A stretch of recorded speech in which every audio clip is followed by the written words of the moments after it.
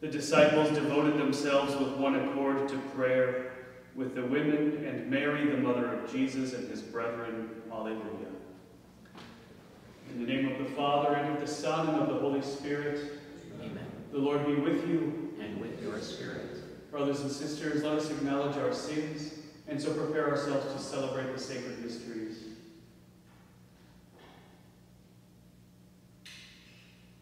I confess to Almighty God, and to you, my brothers and sisters, that I have greatly sinned, in my thoughts and in my words, in what I have done and in what I have failed to do, through my fault, through my most grievous fault. Therefore I ask Blessed Mary, ever Virgin, all the angels and saints, and you, my brothers and sisters, to pray for me to the Lord our God.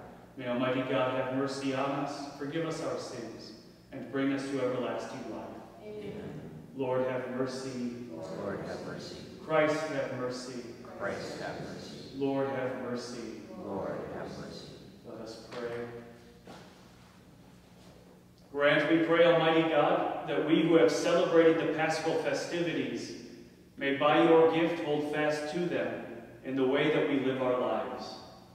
Through our Lord Jesus Christ, your Son, who lives and reigns with you in the unity of the Holy Spirit, God, forever and ever.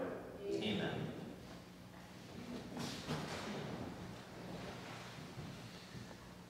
A reading from the Acts of the Apostles. When he entered Rome, Paul was allowed to live by himself with the soldier who was guarding him.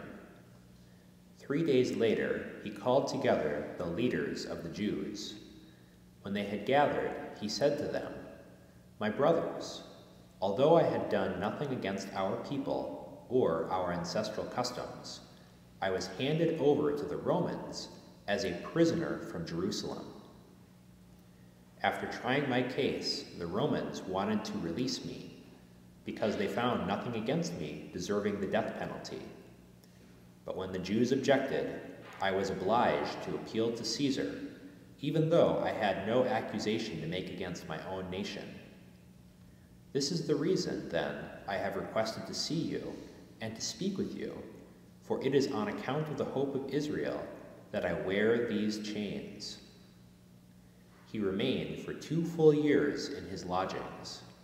He received all who came to him, and with complete assurance and without hindrance, he proclaimed the kingdom of God and taught about the Lord Jesus Christ. The word of the Lord. Thanks be to God. The just will gaze on your face, O Lord. The just will gaze on your face, O Lord. The Lord is in his holy temple. The Lord's throne is in heaven. His eyes behold, his searching glance is on mankind. The just will gaze on your face, O Lord. The Lord searches the just and the wicked. The lover of violence he hates. For the Lord is just. He loves just deeds. The upright shall see his face. The just will gaze on your face, O Lord.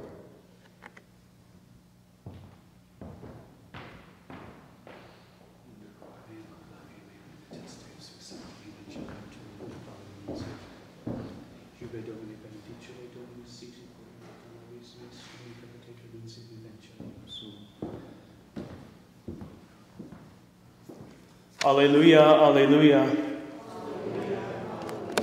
I will send you the Spirit of truth, says the Lord. He will guide you to all truth.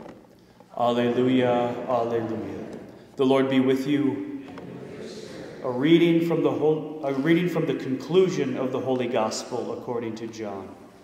Glory to you, Lord.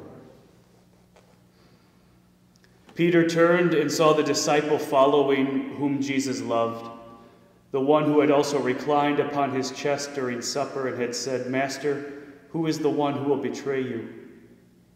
When Peter saw him, he said to Jesus, "Lord, what about him?" Jesus said to him, "What if I want him to remain until I come? What concern is it of yours? You follow me." So the word spread among the brothers that the disciple would not die. But Jesus had not told him that he would not die, just What if I want him to remain until I come? What concern is it of yours? It is this disciple who testifies to these things and has written them, and we know that his testimony is true. There are also many other things that Jesus did, but if these were to be described individually, I do not think the whole world would contain the books that would be written. The Gospel of the Lord.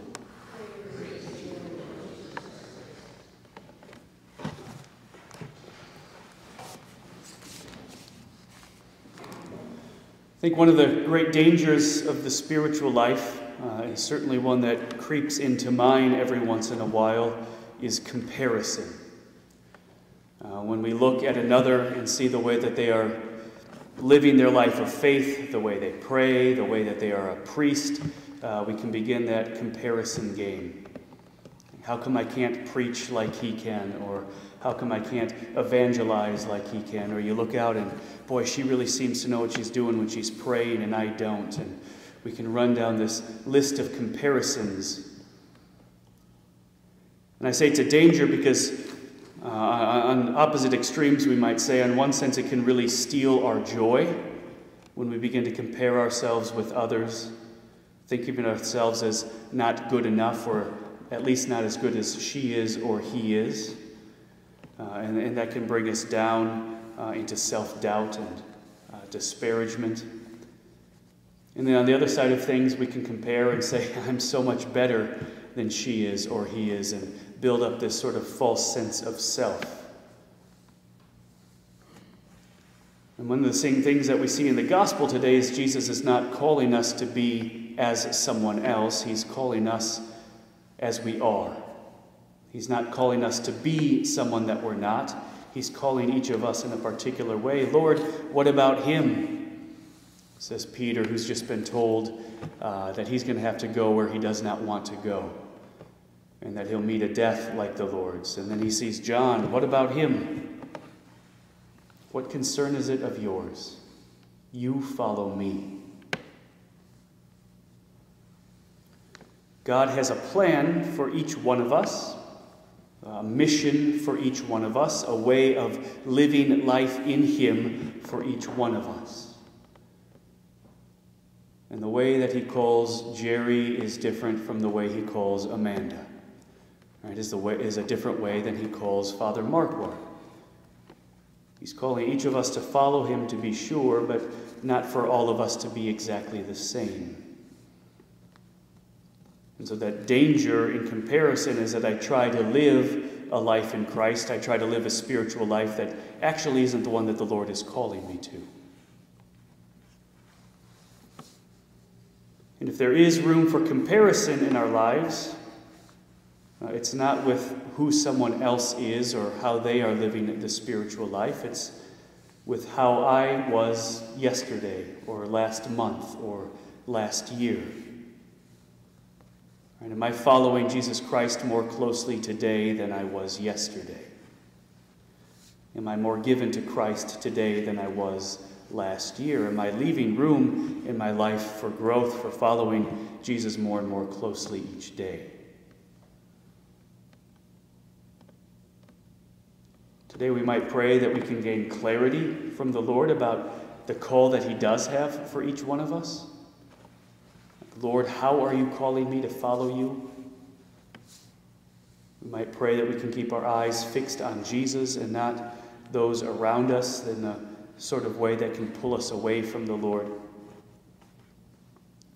Pray today, help me, Lord, to follow where you are calling me and how you are calling me.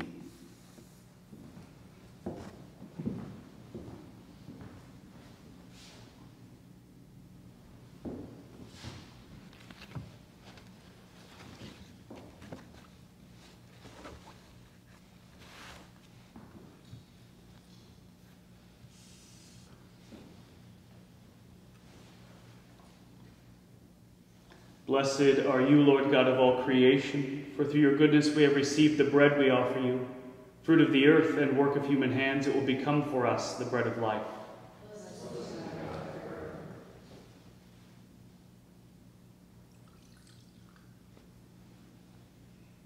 By the minister of this water and wine, we come to share in the divinity of Christ, who humbled himself to share in our humanity.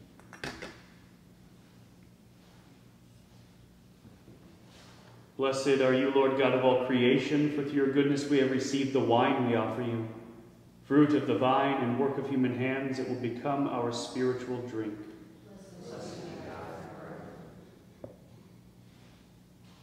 Humble spirit and contrite heart, may we be accepted by you, O Lord, and may our sacrifice in your sight this day be pleasing to you, Lord God.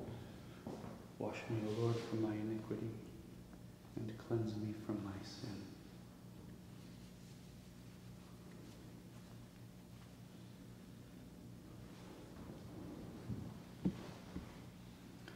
Pray, brothers and sisters, that my sacrifice and yours may be acceptable to God, the Almighty Father. Lord, accept the sacrifice of my hands, for the praise and glory of his name, for our good and good of all his holy church. May the Holy Spirit, coming near, we pray, O Lord, prepare our minds for the divine sacrament, since the Spirit himself is the remission of all sins. Through Christ our Lord. The Lord be with you. Lift up your hearts. Let us give thanks to the Lord our God. It is truly right and just, our duty and our salvation, always and everywhere to give you thanks. Lord, Holy Father, Almighty and eternal God, through Christ our Lord. For after his resurrection, he plainly appeared to all his disciples and was taken up to heaven in their sight, that he might make us sharers in his divinity. Therefore, overcome with paschal joy, every land, every people exults in your praise, and even the heavenly powers with the angelic hosts sing together the unending hymn of your glory as they acclaim, Holy, holy, holy, Lord God of hosts, heaven and earth are full of your glory. Hosanna in the highest. Blessed is he who comes in the name of the Lord. Hosanna in the highest.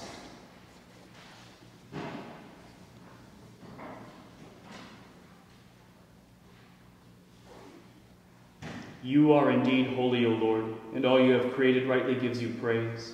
For through your Son, our Lord Jesus Christ, by the power and working of the Holy Spirit, you give life to all things and make them holy. And you never cease to gather a people to yourself, so that from the rising of the sun to its setting, a pure sacrifice may be offered to your name. Therefore, O Lord, we humbly implore you, by the same Spirit, graciously make holy these gifts we have brought to you for consecration, that they may become the body and blood of your Son, our Lord Jesus Christ, at whose command we celebrate these mysteries. For on the night he was betrayed, he himself took bread, and giving you thanks, he said the blessing, broke the bread, and gave it to his disciples, saying, Take this, all of you, and eat of it, for this is my body, which will be given up for you.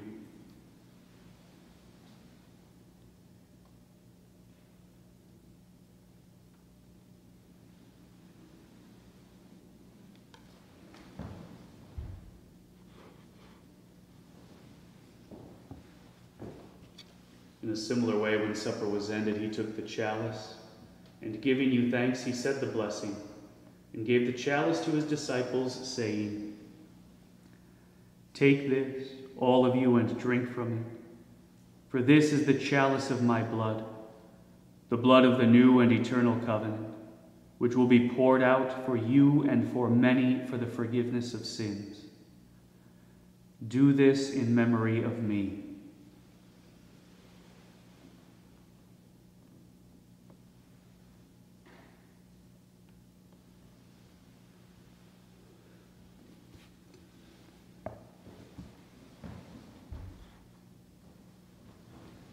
The mystery of faith we proclaim.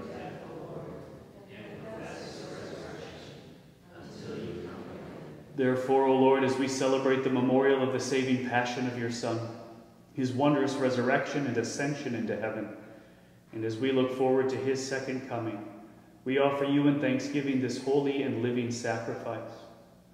Look, we pray, upon the oblation of your church, and recognizing the sacrificial victim by whose death you willed to reconcile us to yourself, grant that we who are nourished by the body and blood of your Son, and filled with his Holy Spirit, may become one body, one spirit in Christ.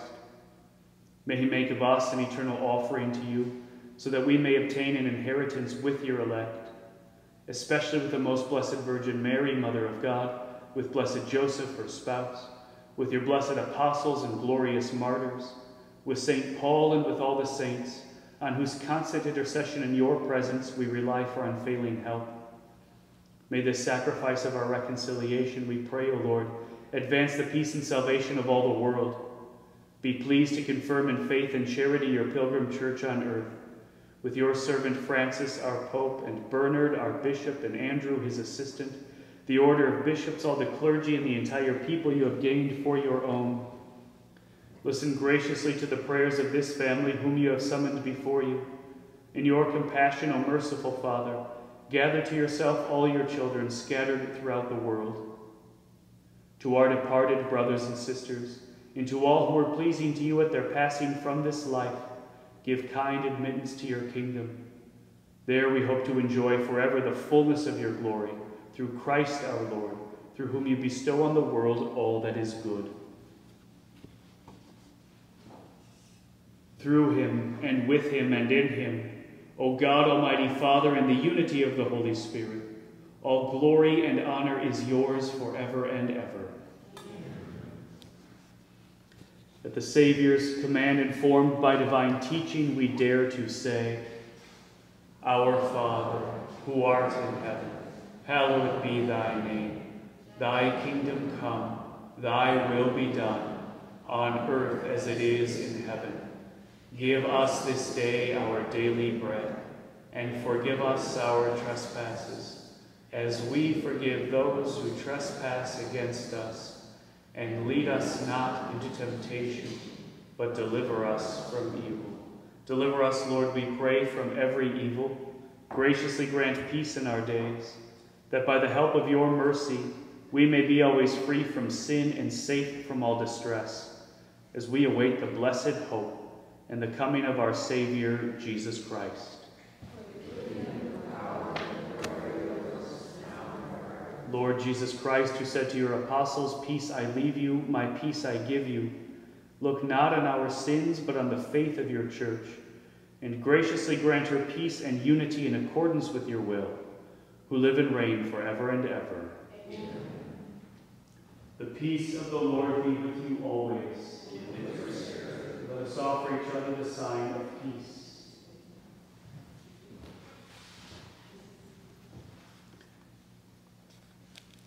May this mingling of the body and blood of our Lord Jesus Christ bring eternal life to us who receive it. Lamb of God, you take away the sins of the world. Have mercy on us.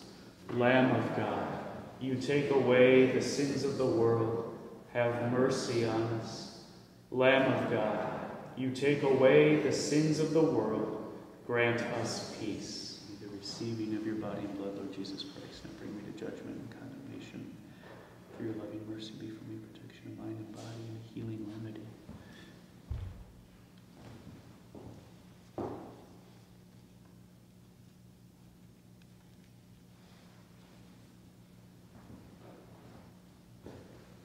Behold the Lamb of God.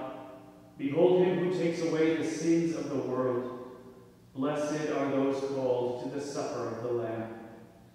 Lord, I am not worthy that you should enter under my roof, but only say the word, and my soul shall be healed.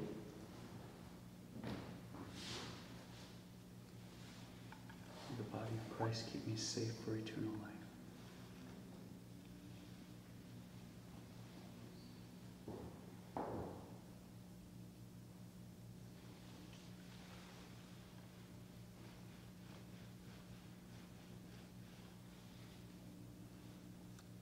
May the blood of Christ keep me safe for eternal life.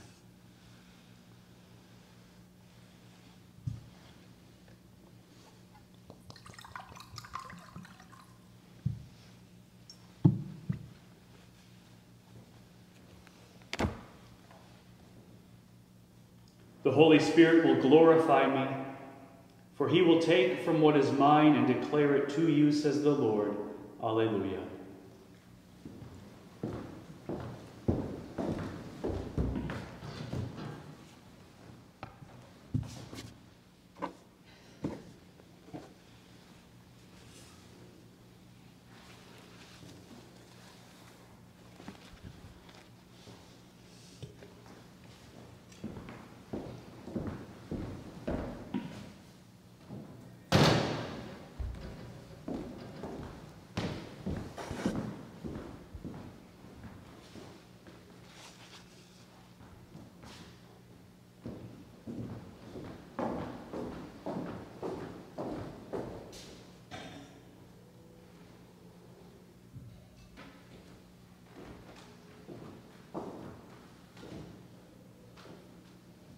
Let us pray.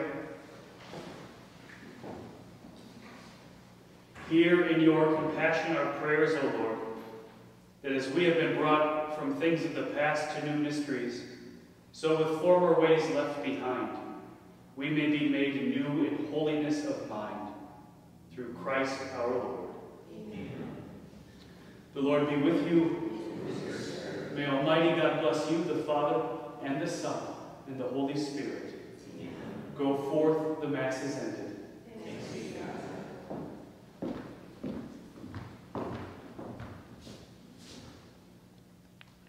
Hail Mary, full of grace, the Lord is with thee. Blessed art thou among women, and blessed is the fruit of thy womb, Jesus. Holy Mary, Mother of God, pray for us sinners, now and at the hour of our death. Saint Joseph, Saint Paul, praise be Jesus Christ.